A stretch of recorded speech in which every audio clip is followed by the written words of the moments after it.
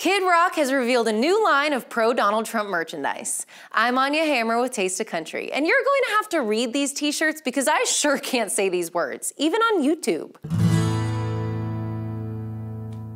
The election is over, and Donald Trump won, but Kid Rock is still campaigning. We'll warn you now that these shirts may upset kids and liberals. Rock tweeted out this t-shirt on Monday, saying, "Due to overwhelming demand, we decided to go ahead and actually make this and other current event merch." Other t-shirts read, "God, Guns, and Trump," and "Make America Badass Again." And then there's this one.